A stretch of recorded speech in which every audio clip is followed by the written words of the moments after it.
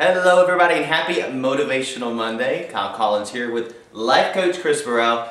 Holidays are almost here. First we're going to get through Thanksgiving and Chris has some thoughts on that. That's right. Thanksgiving. What a great time of year. Fun, family, and football, right? For most of us, the American I would say more like family food, but whatever.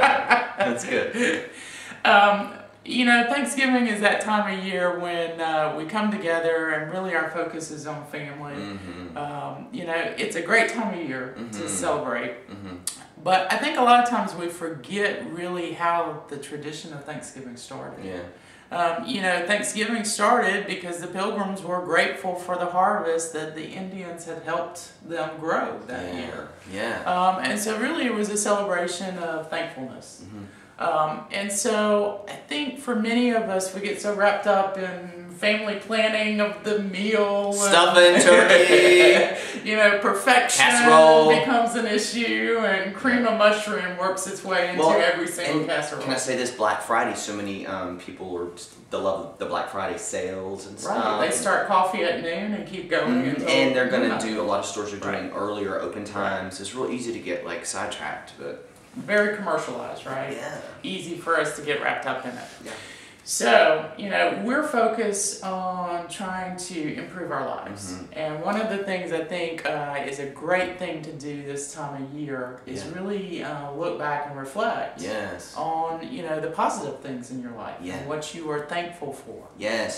And so, are you ready for this week's one thing? Let's do the one thing thing. All right. What you got? So the one thing this week is I actually want you before Thanksgiving to sit down. If you're journaling, you can do this in your journal. If not, pull out an index card and I want you to write down at least 5 things that you are grateful and thankful for. Like truly grateful for. Truly. Not like those like things you may say in a group of people that sound appropriate. I'm thankful for things you really like get you going. Right. And they could be unique and sincere to you. You know, maybe someone else doesn't understand the power of what you've written down, but it's important to you. I think that's a good thing too. Because I want you to be able to keep this close to you. Because in your bad days, I want you to be able to go back and reflect on this and pull this list out. Good. Because this will, when you sit down and read this list out loud, even in the darkest of your moments, I promise you, this will begin to get you to think differently. It's just going to lift your life up. That's right. So, you know, we can reflect, be thankful, we can enjoy Thanksgiving with our family and friends, but at the same time, we've also created something that will give to us the whole year. That's great. So, love that. Love that gratitude. Try it out. 5 things, everybody. Keep it. You ain't got to tell us what they are. No. Keep it to yourself. Put it in your wallet. Put it in your pocket. Put it in your dashboard. Somewhere private that's for you. That's going to lift you up.